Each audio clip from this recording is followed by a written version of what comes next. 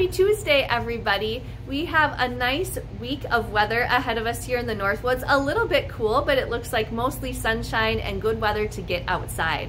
I was able to get outside over the weekend. I went for a walk in the woods, saw my first trillium, saw all kinds of things starting to sprout and grow, and I also saw some mosquitoes starting to wake up. So today I thought I would teach you about our favorite way to repel mosquitoes, and that is Murphy's Naturals. This company is based out of Raleigh, North Carolina, and they're very concerned with doing what's best for their customers, the planet, and their community. So to start with, they're a certified B Corporation, which means that they have strict standards that they need to adhere to as far as recycling, as far as sustainability, and we love that because we want to take care of the earth as best we can. That's what makes the Northwoods so beautiful. They also give back to their community. During the pandemic, they shut down their normal operations and made hand sanitizer. They even went door to door to hand it out to households so that they could keep their community safe.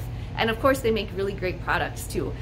Those of us who work here, we've all used it in different settings. Judy took it to her with her to Alaska when she was fishing. It worked well there. I've taken it camping. I've used it at home, and we really like it. So let me quickly show you a few of their products. First is their regular repellent spray. So this is a lemon eucalyptus oil base. It is safe not only for you, but it's safe for your kids, it's safe for your pets too. It has a nice scent to it. It's not overpowering, but it's enough to do the job.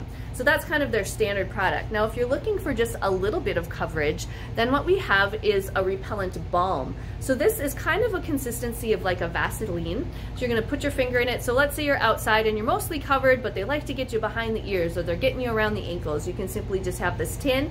Fits great in your purse, in your car, in your camper, and just get the spots that you need it if you don't want to spray all over. Now, if they do seem to get through to you, let's say you forgot that spray and you have some bites, we love this this after bite balm, and it is probably my favorite product from them. So this is made with tea tree, peppermint, eucalyptus. Again, it's kind of that Vaseline type consistency, and you're gonna put it right on those spots. So of course the peppermint kind of gives it that cooling sensation, but it just kind of draws all that itch out, and we really love this. Again, great for a purse, for camper, for in your car. It's just nice and handy to have around, but it lasts a long time. And then they have a few other options as well. These are incense sticks, so if you are somebody who likes to sit outside a lot and you don't want to spray yourself down, these stick in the ground and you burn them, and then they smolder that same good eucalyptus oil based product that we have, so you get that scent and a little bit of that smoke that helps deter them.